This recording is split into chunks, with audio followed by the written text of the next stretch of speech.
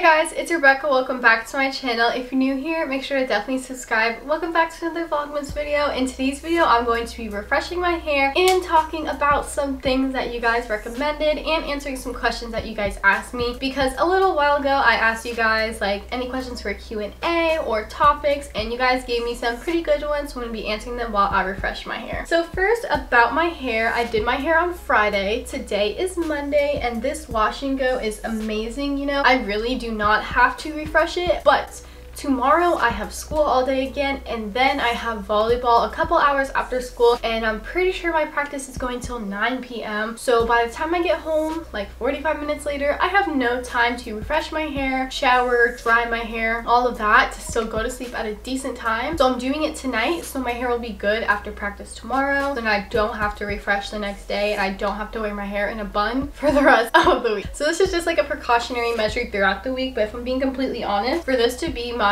day 4 hair with how much volume and still definition that I have, I think this is a great wash and go. This is just a precautionary measure. So the products that I'll be using to refresh my hair today are the tgin Rose Water Smoothing Leave-In Conditioner and then the tgin Rose Water Curl Defining Styling Gel. I haven't used these products in literally forever, and for my last wash and go I used the Camille Rose Curl Maker, and then before that I had used the My Moisture RX Moisture Butter in my hair, so I didn't want to use them again because I just want to use different products just because, so I just went with the tgin products. So how I refresh my hair is different from when I style it, so I'm going to be sectioning my hair like I always do. And the one thing that's different with refreshing my hair and styling on day 1 is that I'm not using as much product, I'm not using as much water, and I'm kind of going a little faster and mainly focusing on the frizzy parts. So the first question slash topic is about school and COVID and the lockdown and everything, and how is that, because I don't really post about that personally on my Instagram, or I don't really talk about it on my YouTube either. You guys know I live in Florida, and by knowing about government and stuff, you know that Florida is currently an open state. Florida is not closed, and Florida was open when school started for me in August.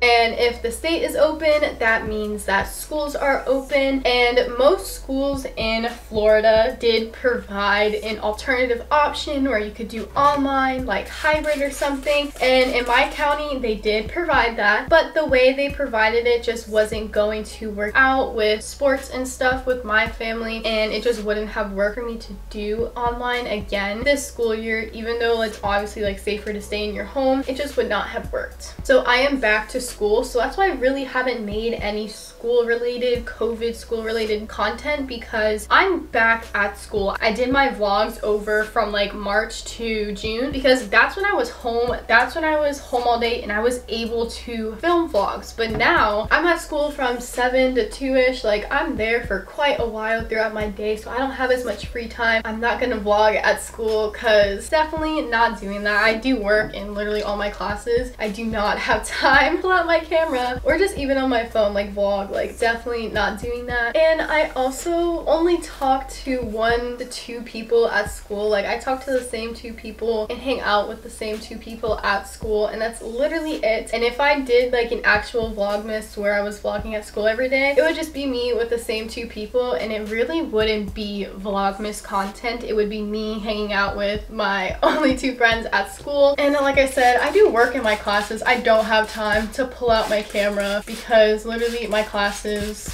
are loaded with work. So yeah, like COVID and lockdown and all that stuff, really nothing is different with my school at all. The only thing though that's like obviously different from last year when I was in school is that masks are required. You always have to have your mask on above your nose, and you have to social distance. If we can be 6 feet apart in a classroom, we will be. There's really nothing they can do. They can have us as spread out as they can, but you know. So someone asked me camera recommendations and traveling, to talk about traveling. So for camera recommendations, recommendations, I really am not too sure because I am not that tech savvy. Like, I'm pretty good with technology, but cameras is like kind of out of my realm. Like, I know some stuff about cameras, but not too much. So I have the Canon EOS M50 and I have the lens that came with the camera from when I bought it. I really don't know which lens I have. I think it's a 45mm and it goes all the way down to an 18mm. It's an adjustable lens. It's not just like 1mm opening thing. I really don't know what it's called. Sometimes I like to be more zoomed in, sometimes I like to be more zoomed out. It just depends on like what I'm doing. Like in today's video I'm more zoomed in, in yesterday's video I was more zoomed in. I just like this because it's adjustable and I can pick. And then with some lenses I know they're not adjustable. Like this one lens I'm looking at to invest in, it's not adjustable and I'm like, it's not adjustable, but the quality that this lens has is pretty amazing.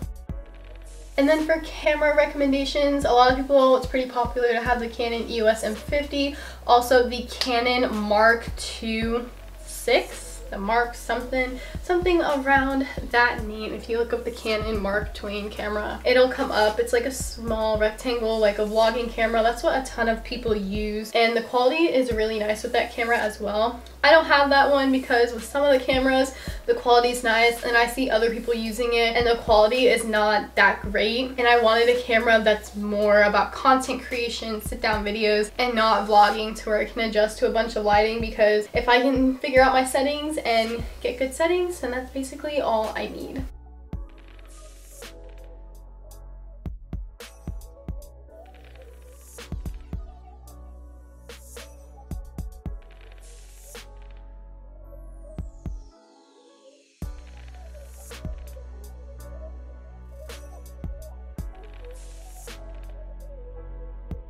And look at how nice my curl definition is on my first section. Another question is, what are your favorite products and where can I find them? So 2 videos ago was my favorite December favorites video where I showed you guys all of my current favorite products for the month of December. Of course, I've used more products than the ones I mentioned, but those are just like my top couple of favorites for the month of December, and I'll be doing more December favorites, but literally go check out that video because I just mentioned all of my favorites.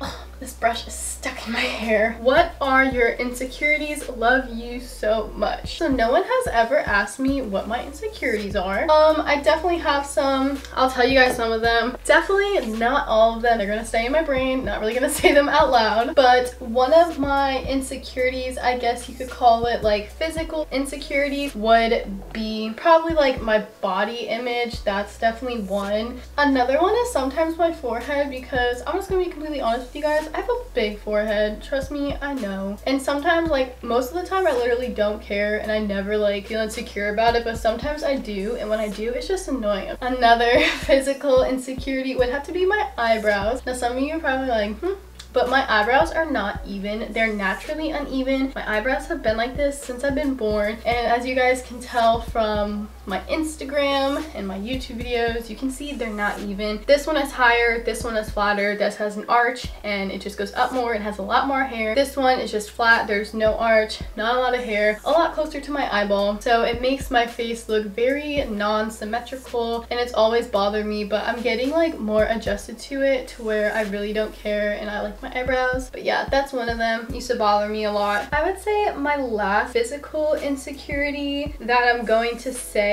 are my teeth. The reason why my teeth are an insecurity are because they're not completely straight. I've never had braces and I don't think I'm going to get braces because one, it is so expensive. My teeth like might not look that bad because you guys only see what I show, and I know I'm like talking whatever, but like if I have a video and my teeth look bad, or if I'm talking and like my teeth I feel like they look weird, that just won't be in the video. Like I'll edit it out where I think my teeth look weird. My teeth are not even like you might think they are because you really don't see like my mouth, and my teeth look even, but they're not. My front teeth are a lot more forward. I have a very big overbite. Then my 2 front teeth are not even either. One is like longer than the other, and it's literally not even half of a centimeter. It's such a small difference, but I noticed it. And it was actually pointed out one time to me in middle school by someone, and I swear I just like wanted to cry. I was so annoyed. I was like, how do you even notice that? And then when I got like pointed out by someone, I was just like, oh, feeling my teeth. I was like, yeah, they're not even. I don't think you guys can see, but they're not even.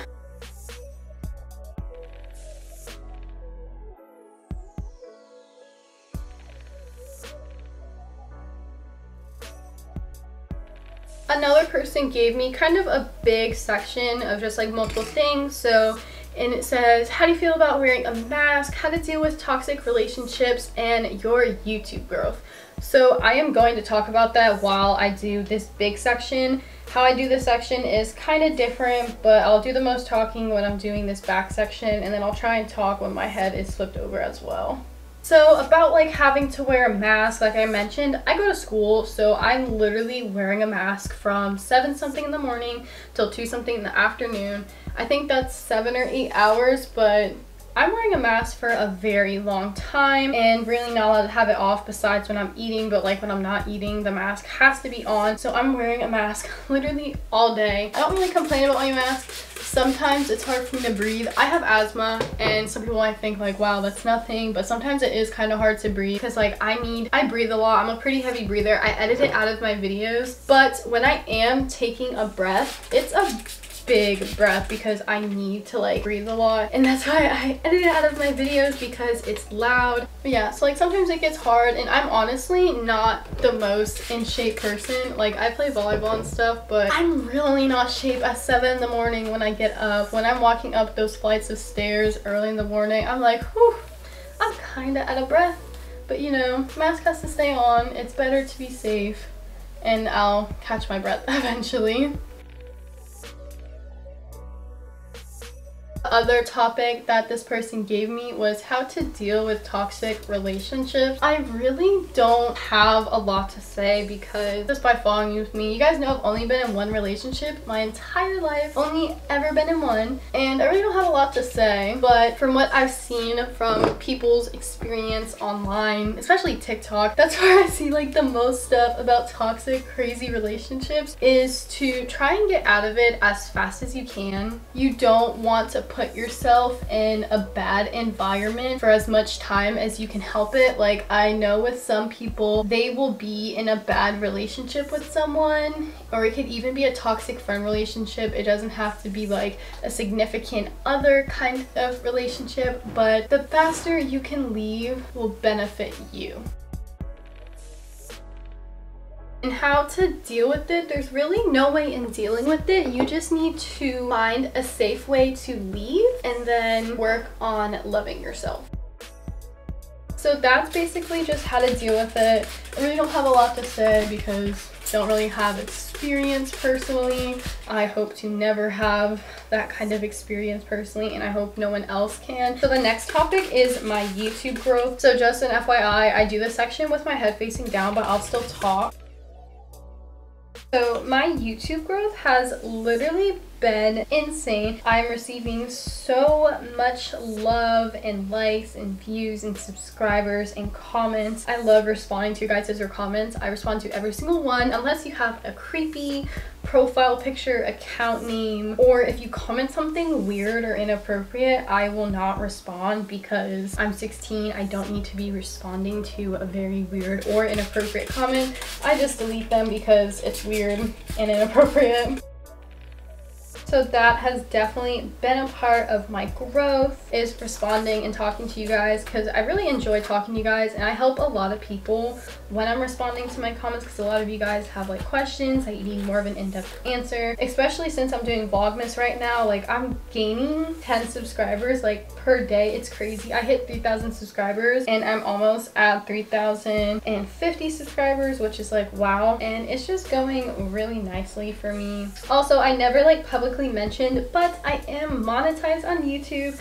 I think I did mention that I was monetized on my like public chat thing on my community posts on my YouTube channel, but not that many people actually like look at my community posts, so it's not like largely known. But yeah, I am now monetized on YouTube. I'm making money from YouTube now with the ads, so I would greatly appreciate it if you guys could watch the ads as long as possible. But of course, if you skip, I still won't mind. It just helps me out if you do watch the ads. And I've been monetized for a couple of months. I believe I officially became monetized in July or August.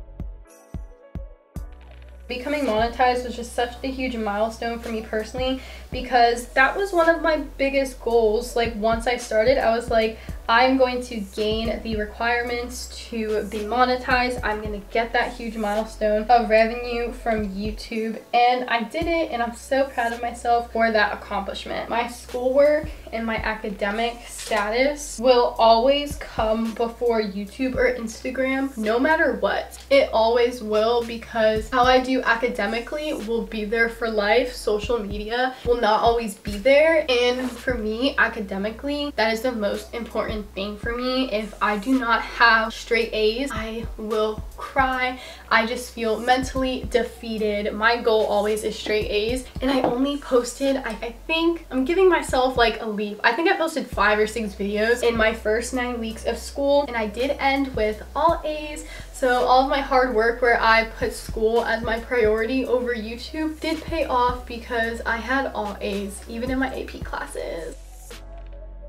So yeah, my grades were really important to me, and they're really important to me now, and I am so proud of myself for how well I'm doing with my grades in Vlogmas. I have all A's still right now. I knew it would be a challenge to where I'm filming every single day and editing every single day, but I've been able to get it done. I'm just very proud of myself. I just finished refreshing my hair. Now I'm gonna let my hair air dry for just a couple of minutes, and then I'm going to diffuse because it is 8:28 at night and I have school tomorrow. Today is Monday, so yeah, I want to get as much sleep as I can. So I'm gonna air dry for like 15 minutes, diffuse, and I'll come back tomorrow to show you guys how my hair looks after a full day of school. This is how my hair looks the next day. So I slept on my hair and I had my hair down at school all day, and these are my results. You can see the definition is there, the volume is there, the moisture is there, and I still have volume, but from prior to my hair before refreshing, I did not have as much definition and moisture, but now it's back in my hair. So this is how I refresh my hair. I hope you guys enjoyed this video. If you guys like this video, please make sure to give it a thumbs up. Comment down below how you refresh your hair, and make sure to subscribe to my channel and follow my Instagram if you haven't already.